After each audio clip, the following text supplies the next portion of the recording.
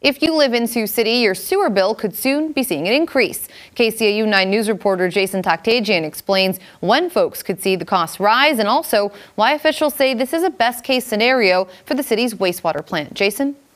That's right, Sophie. If proposed sewer rate increases are approved by Sioux City's City Council, folks will see a change to their sewer bill as soon as July 1st.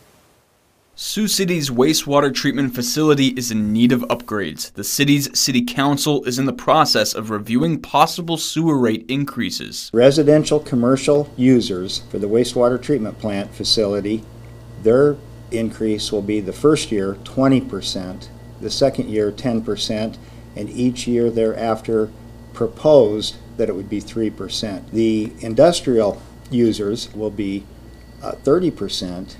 Second year 20% increase, third year 20% increase, and then thereafter 5% each year. Those increased rates will continue for the next 10 years to cover the cost of reconstruction to the 61-year-old wastewater facility. For many, many years, we have had a wastewater treatment plant that we have put money in and have tried, and have made improvements to the plant itself. We have now reached the point where the facility is in dire needs of lots of improvements. The city's utilities director explains how urgent improvements are to the wastewater plant. Our facility is undergoing a lot of corrosion because of the nature of our waste streams that we are treating. So we have corrosion at our pipes, we have corrosion at multiple spots in our tanks that are concrete. We can see rebar in our concrete now. We can see the aggregate falling into the tanks. Our facility is at nearly 100% capacity, so all of our pumps, all of our blowers, all of our processes are online.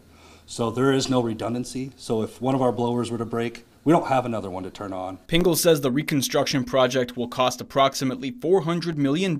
However, the decision will end up saving ratepayers money. Our facility plan called out that this is the best alternative, and building a brand new plant was nearly $1 billion.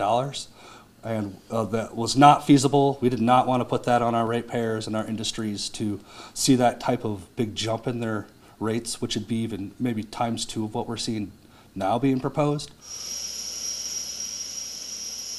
The upgrades are necessary for, I think, 2 reasons. One is compliance with the state law and state regulations. The second reason for these improvements and updates is that the industrial users, it's very important to them. It's important to us for economic development that we have a proper wastewater treatment plant facility that can be relied on. City Council's first reading of the proposed sewer rate increase will take place on Monday, April 3rd. Mayor Pro Tem Dan Moore says he hopes the public will make their opinions heard during City Council. Jason Toktajian, KCAU 9 News.